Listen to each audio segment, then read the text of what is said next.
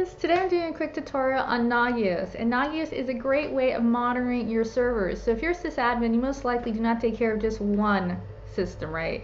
Your boss is probably giving you dozens or hundreds of computers to monitor and configure and maintain constantly. So having a system like Nagios in place will save yourself some time and embarrassment when a system goes down and you don't have to be notified by the end user, or like the website's down or a service is down and they can't access a database. So this will notify you way before the end user gets a chance to tell you. So that way you can go ahead and troubleshoot it and be on the ball. So when your boss comes and asks you why the service is down, you already can say you're working on it, right? Which is just thumbs up.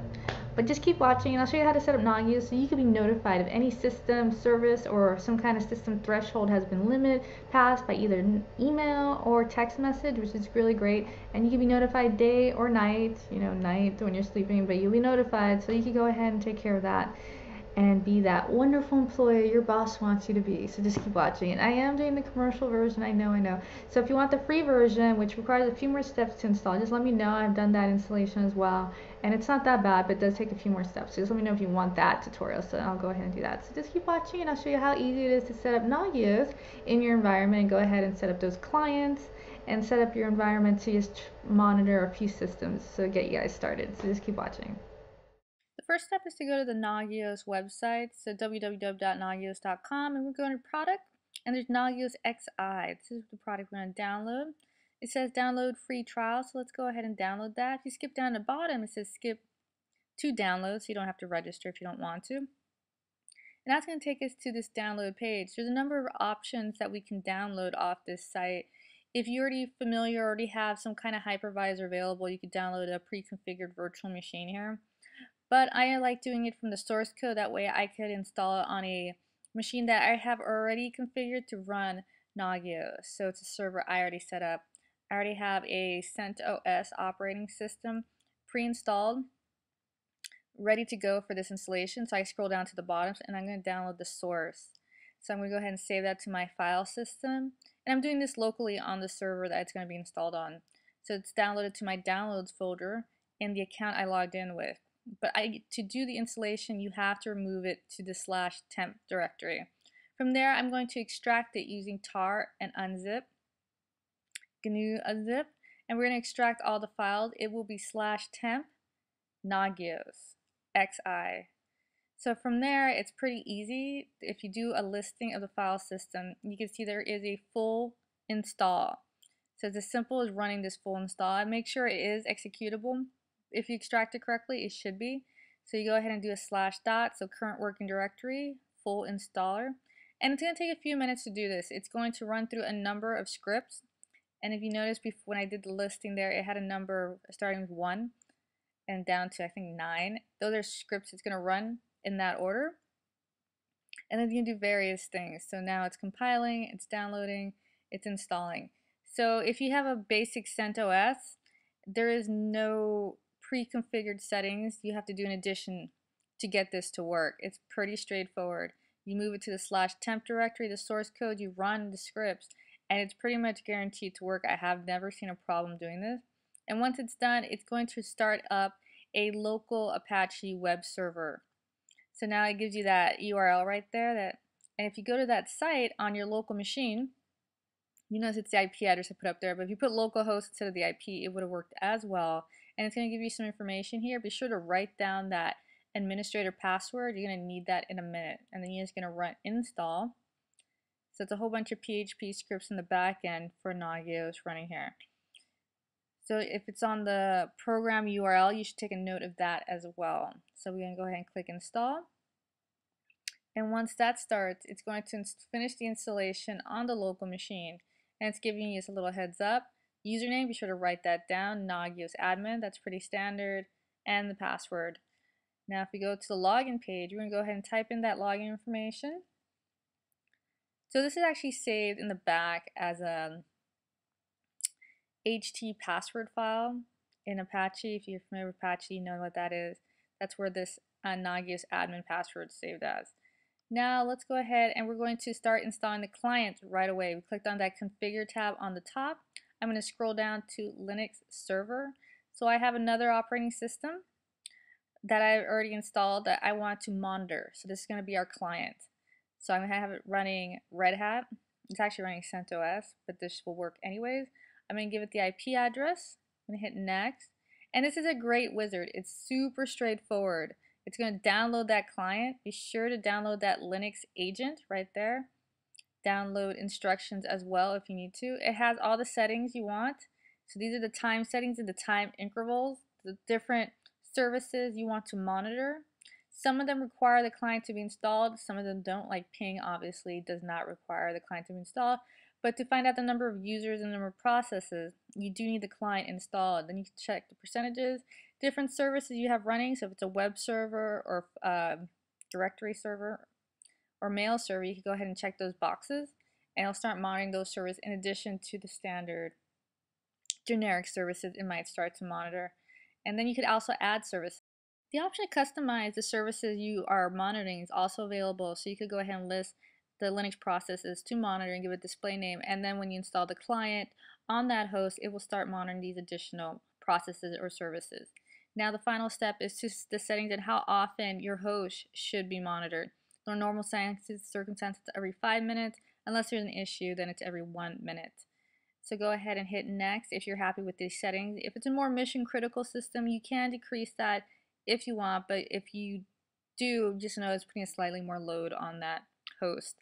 It's just a slight difference. And once you're done, go ahead and click finish, and it's going to take you to the final step. It's going to run some scripts in the back end.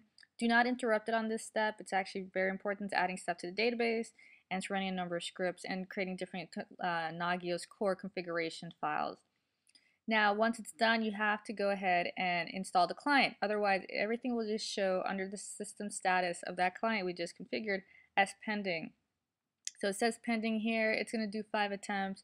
If it fails, it's actually going to start changing the status to failed and not pending. Now we're going to go ahead and install the Linux agent on the machine we want monitored. We transferred over that Linux NRPE agent. We're going to extract it and uncompress it, unzip it with the tar command as seen here. Once we do that, we're going to run the installer. It's very simple to run. Same thing, you can run that /full install just like we did with the Nagios download, the Nagios XI download. Same thing we're going to do with the client here. Once that's done, it just takes a few minutes to do this. I believe you do need Yum configured for this. So if you're using CentOS, it's not a problem. It's going to go ahead and use Yum and download everything you need. If you're using Red Hat, you might need that Red Hat network subscription to get some of these packages to install. Now it's going to bring you to the end. It's going to ask the host, the Nagios XI server IP address. This is the allowed host to collect the information. Be sure you enter in the correct host. This technically could be a point of vulnerability. After a few minutes, you should go back to your Nagios XI website. If you look under the status of your host again, after installing the client, you notice everything has been updated and the information is being collected. Next, we're going to go ahead and run the same wizard under the configuration tab on the top. We're going to run this for a Windows machine. Same thing, it's very simple. We're going to go down to where it says Windows Server towards the bottom. And if you notice, there's a number of services that could be configured. I'm just doing some of the more common ones, but there's tons of wizards, and there's actually additional more wizards you can download because this is open source. Some of this is open source, so a lot of people contribute to this. So we're going to go ahead and put in the IP address of our Windows server. And then if we hit next, it's going to bring us to this next page where it asks some additional information. Notice this is where you're going to download your agent. Be sure you know if it's 32-bit or 64-bit environment. Download the appropriate agent, save it to the local machine, and we're going to transfer this to the host, to the local host. But in the Windows case, you will need a password. So there's some password requirements there. Only letters and numbers. I don't believe they include special characters. So it is upper and lowercase. Be sure you record that. You're going to need that during your client install of the host you want to monitor. And again, similar to the Linux installation, there's a number of options and configuration settings for the services and processes running on the Windows machine that you can customize here. If you want to change these percentages around, it will affect when the machine will be flagged as a warning or failed service and when you might be notified. So if you don't want to be paged in the middle of the night, if your file system's at 95%, you might want to modify that here.